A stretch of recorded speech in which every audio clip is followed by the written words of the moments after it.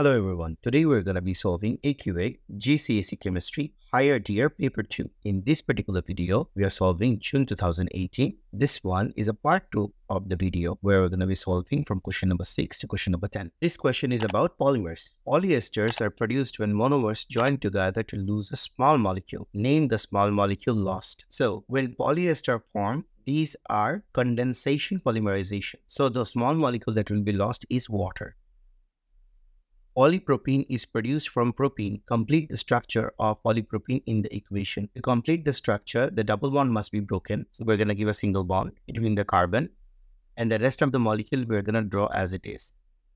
Carpets are made from polypropene wool, a mixture of polypropene and wool. Polypropene wears out more slowly than wool. A mixture of polypropene and wool to make carpets is more suitable than using just polypropene or just wool. Suggest why. Polypropene comes from non-renewable source. Polypropene requires a lot of energy to make. Polypropene is not biodegradable. A wool carpet needs replacing more often. Wool requires the use of large areas of land which could be used to grow food and crops. So using a mixture of both of them provides an advantage, alright, that we have a certain proportion from a non-renewable source and certain proportion from a renewable source so as not to pressurize both of their sustainability.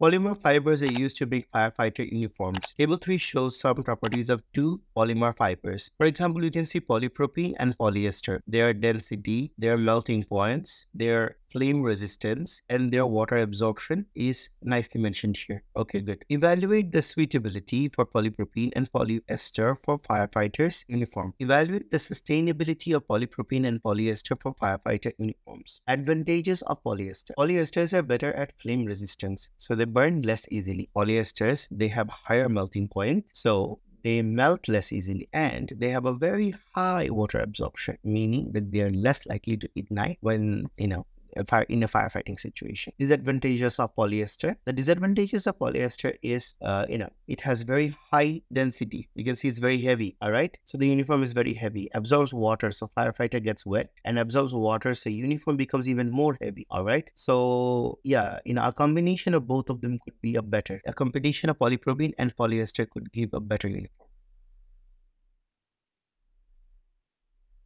Older cars are tested each year to measure the amount of pollutants contained in exhaust fumes. Table 4 shows the maximum allowed percentages of exhaust pollutants for petrol cars. Age of car in years 16 to 24. Alright, maximum allowed percentage of exhaust pollutants: carbon monoxide 0.3, unburned hydrocarbons 0.02. Explain how carbon monoxide is produced when petrol is burned in car engines. So in terms of producing carbon monoxide, when petrol is burned in incomplete combustion, in insufficient supply or limited supply of oxygen, then carbon monoxide is produced. Suggest 2 reasons why the maximum allowed percentage of carbon monoxide has been decreased for newer cars. Carbon monoxide is toxic, so it's poisonous, alright? So as a result, there is a greater concern for public health due to carbon monoxide pollution. More cars in the road, so if there is more carbon monoxide produced by a single car, then it will very soon, enter the atmosphere and contaminate everything around. Since the new engines are more improved, all right, so the tolerance should be lesser, so that even if the number of cars increase in the road, it's not a big deal, all right. And catalytic converters have been introduced, and catalytic converters reduces the amount of carbon monoxide technically to zero. I mean, not until the engine is starting cold, all right. As the engine keeps on running, carbon monoxide level goes to zero because of the catalytic converter. By the way, catalytic converter needs to stay clean, by the way, so it is recommended that it needs to be cleaned from time to time.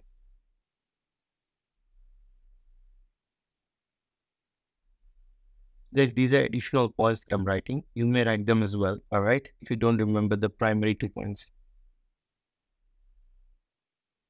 Give one reason for having a maximum allowed percentage of unburned hydrocarbons in exhaust fumes. Unburned hydrocarbons causes health problems, alright? And unburned hydrocarbons produces carbon, which can lead to global dimming. So the main concern for this would be to reduce health problems or to reduce global dimming. Oxides of nitrogen are pollutants contained in exhaust fumes. Because describe how oxides of nitrogen are produced when petrol is burned in car engines. Nitrogen from atmosphere reacts with oxygen from atmosphere at a high temperature in the car engine due to the spark plug. As the spark plug gives the spark, the nitrogen reacts with oxygen. Catalytic converters are fitted to car exhaust to reduce the amount of pollutants released into the atmosphere. Hydrogen dioxide is an oxide of nitrogen. Nitrogen dioxide reacts to produce nitrogen and oxygen in catalytic converters. Complete the equation for the reaction. So, when we have nitrogen dioxide, we convert it into nitrogen and we produce oxygen. So, 2NO2 produces N2 plus 2O2 gas. Give two effects of atmospheric pollutions which are reduced by using catalytic converter. So, since we are reducing the amount of nitrogen dioxide, we can reduce acid rain. Also, the acidic oxides reduction will decrease respiratory problems in people. Since we are decreasing the amount of carbon monoxide using catalytic converter, that means carbon monoxide poisoning will be less. People are going to suffer from less respiratory problems. And also, because we are reducing the amount of carbon produced by the engine, so we are going to reduce the amount of global smog or global dimming.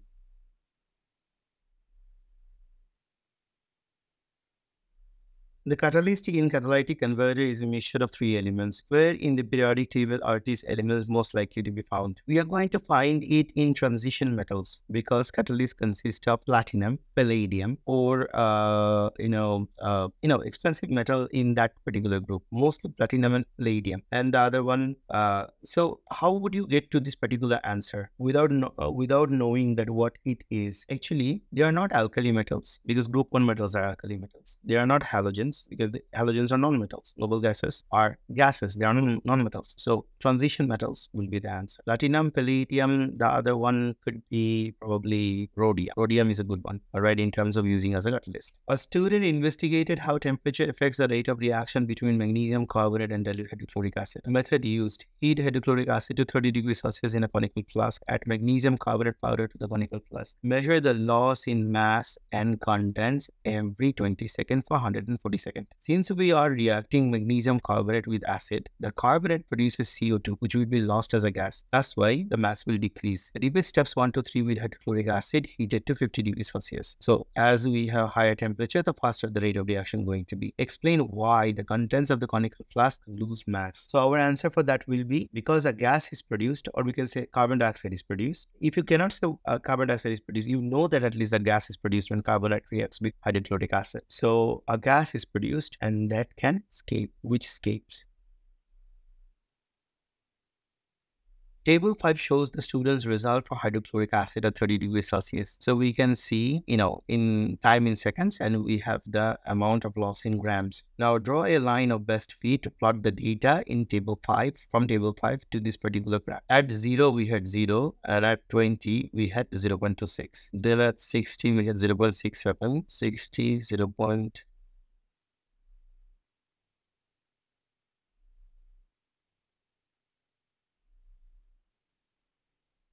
Figure 7 shows the student's result for hydrochloric acid at 50 degrees Celsius. Determine the rate of reaction at 50 degrees Celsius when the lost mass is 0.95. So at 0.95 would be this particular point, Now, in order to find out the rate at that particular point, we would have to draw a tangent, only touching that particular point.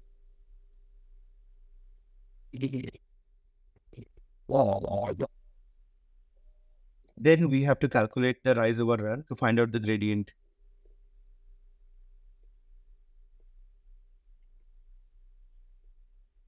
So 130 for the run and the rise is 40. So rise is 0.4 and the run is 130 seconds, 0.4 grams. So our rate will be 0.4 grams divided by 130 seconds. So the answer is 0.0030769, which we have to give the answer in 3 significant figures. So it will be 0.0031 grams per second.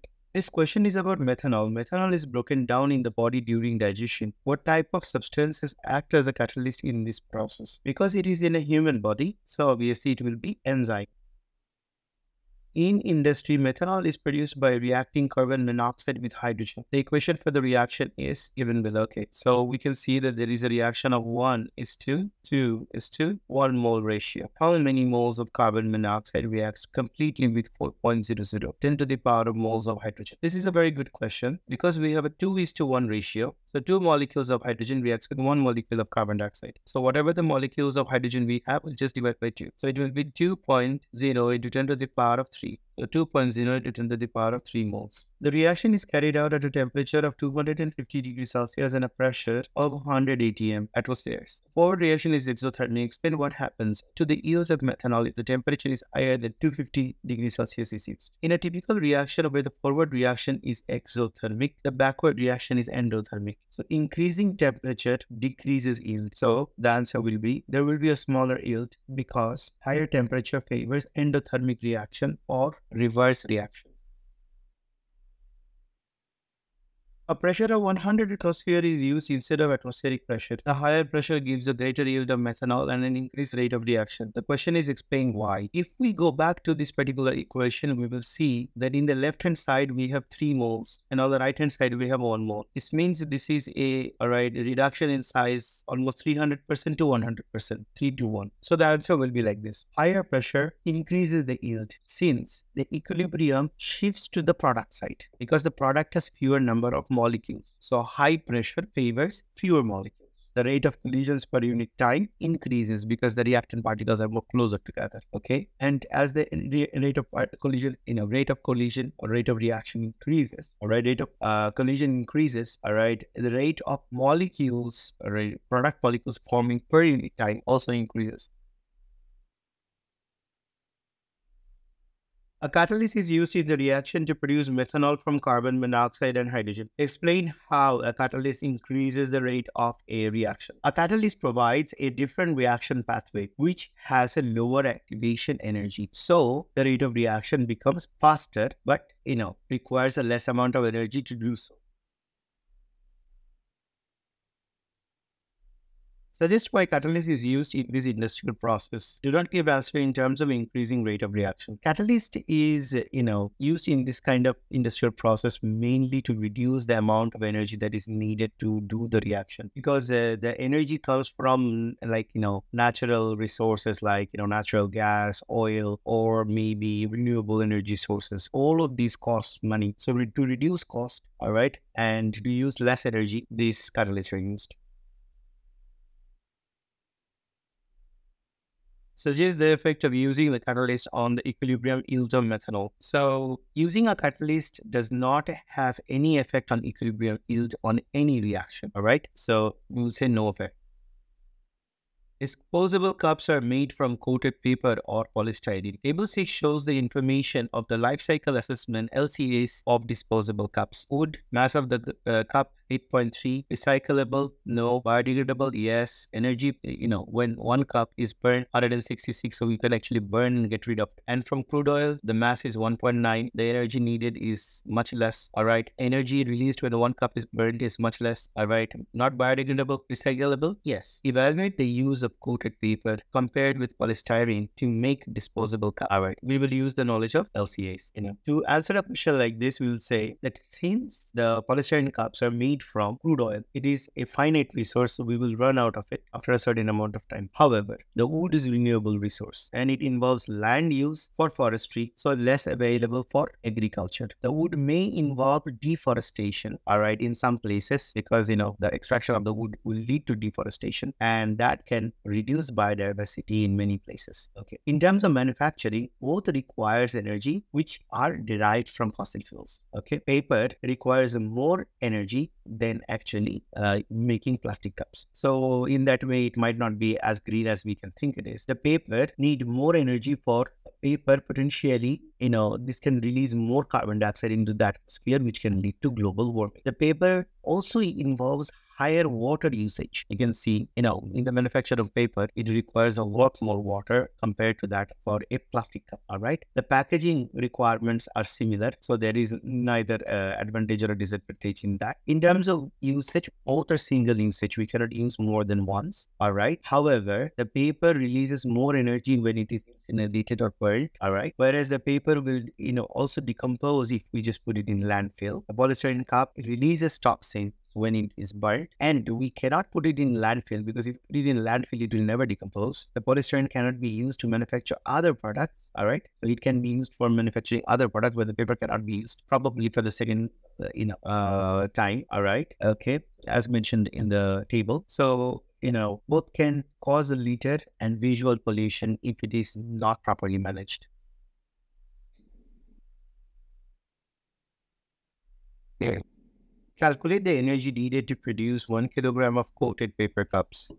Give your answer in standard form. So first of all, we need to make a conversion of 1 kilogram is equals to how many grams? 1 kg is equals to 1000 grams. All right. And since each paper cup has a mass of 8.3 grams, so it will be 1000 divided by 8.3, which will then give us, all right, the number of cups. Then what we can do after we get the number of cups, we can multiply each of them requiring 550 kilojoules, all right? And that gives us 6.63 into 10 to the power of 4 kilojoules. Melamine is a polymer used to make non-disposable cups. Melamine does not melt when it is heated. So, melamine is a thermosetting polymer, all right, which contains cross-links between the polymer chains. So, it does not melt when heated. All right, guys. Thank you for watching the video. See you in the next video.